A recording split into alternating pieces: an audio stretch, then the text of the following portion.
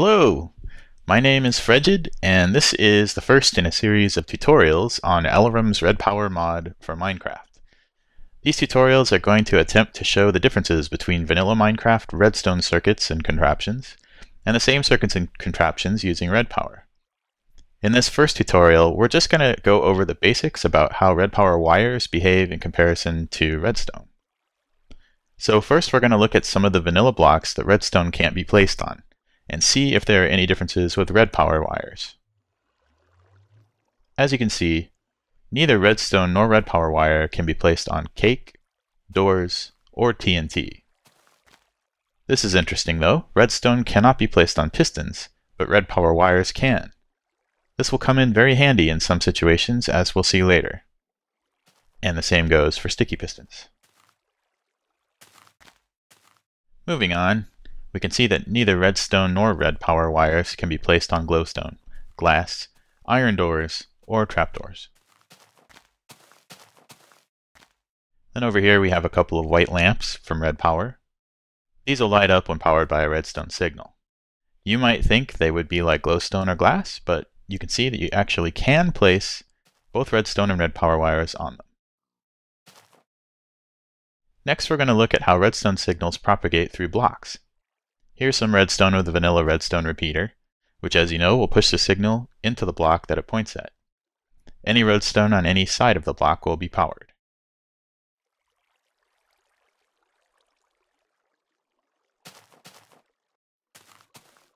If you put the repeater on the other side, it can pull power through the block and pass it on. But the block itself is not powered, so the redstone next to it will not be powered either. In contrast, RedPower wires do not automatically receive power from nearby blocks.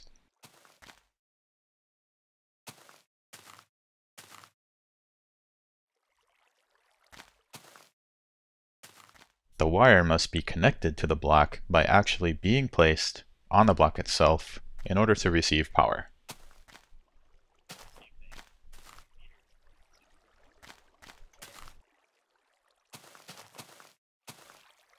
Same thing when the repeater is pulling the signal through the block. The wire will not power the block by just being next to it, so the repeater isn't receiving any signal. Placing the wire on the block will complete the circuit,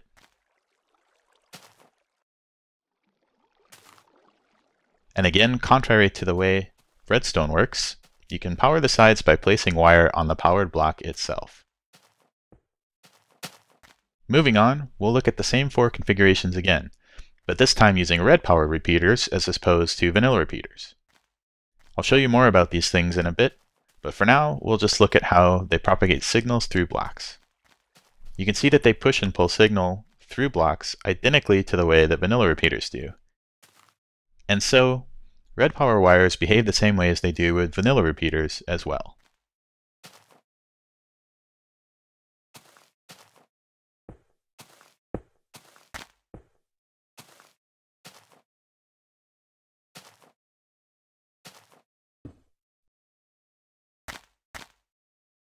Let's take a look at a few more examples of signal propagation through blocks. With vanilla redstone, a redstone torch powers the block above it, and so redstone on top of the block will be powered. Also, if a block is powered by anything else, such as this lever, then redstone below it and above it will receive power. As well, redstone below the block that the lever occupies will receive the signal, and of course, redstone behind or to the sides of the power block.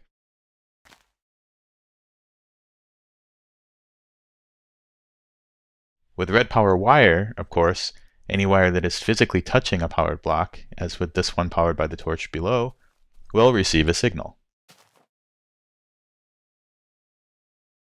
However, since the wire here is not physically touching the powered block, it will not be powered.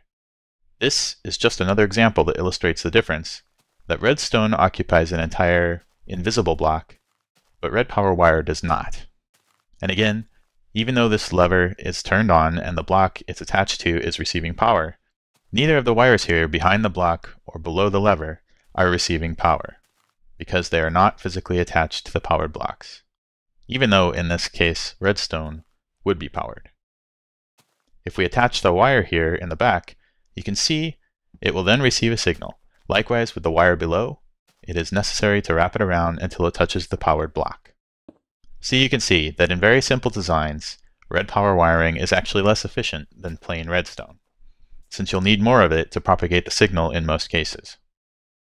Also, RedPower wire is a little bit more expensive to make. Each piece requires 1 redstone and 1/4 of a bar of copper, and a fraction of a piece of coal, though copper is as easy to gather as coal if you have RedPower World installed. But the advantage of the wire is that it's easier to be precise in your placement of the signal, and of course it allows you to save space by attaching to walls and ceilings. Here are some more RedPower lamps to help illustrate how redstone power gets transmitted through blocks. Redstone will power the block below it, as well as the block it's pointing to, but not the block above it. But with RedPower wire, since it isn't touching the block in front of it, it is only powering the one below it.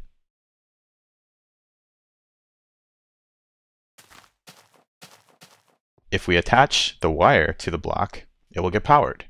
Also, since the lamp above it is supposed to receive power, the wire will extend to it, unlike with redstone. Here we can see that a redstone current does not propagate through a piston.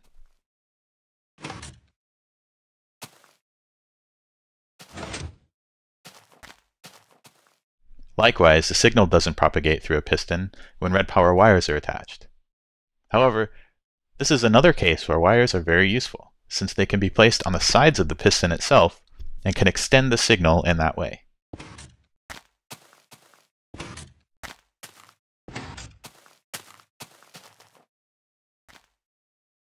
Very cool. Similarly, with no space between the pistons, only the one in the middle receives a signal. This is true for both redstone and RedPower wires, but again, we can place the wires on all the pistons themselves to power them all around.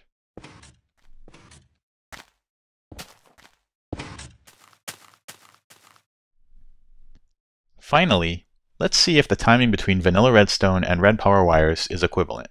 Here we have 15 blocks of each, and when I flip the lever, both of the lights in the distance should turn on at the same time, and they do. Now we have a RedPower repeater on the left set to 1, and a vanilla repeater on the right also set to 1. The lights come on at the same time. Let's set them both to 4, and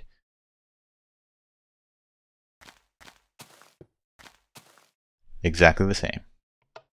Now set to 8 on the left, and 2 vanilla repeaters set to 4 on the right. Now we set it to 16 on the left, so that's 4 vanilla repeaters set to 4 on the right.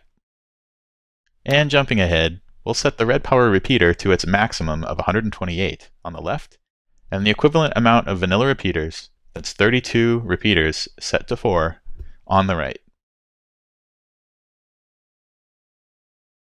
Still identical timing.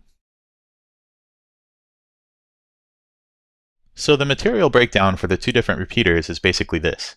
One RedPower repeater costs about 50% more coal and cobblestone, and a little over twice as much redstone than the cost of a vanilla repeater. So this basically means that if you only need 1 to 4 ticks, then vanilla repeaters are the way to go. If you need more than 8 ticks, then you want RedPower repeaters for sure. If you need 5 to 8 ticks, then it kind of depends on how much redstone you have and whether you want the design to be flexible in the future or not. Finally, one more thing. As you know, redstone can only send a signal 15 blocks before it dies out, and you need a repeater to extend the signal. RedPower wiring, on the other hand, can extend to 255 blocks without the need for repeaters. Here you can see the wire snaking up and around, and I didn't count the blocks, but it's way more than 15. We can flip on this lever, and the light turns on and off pretty much instantly. Thanks for watching. Please feel free to leave feedback either in the comments or via private message. And more tutorials are on the way.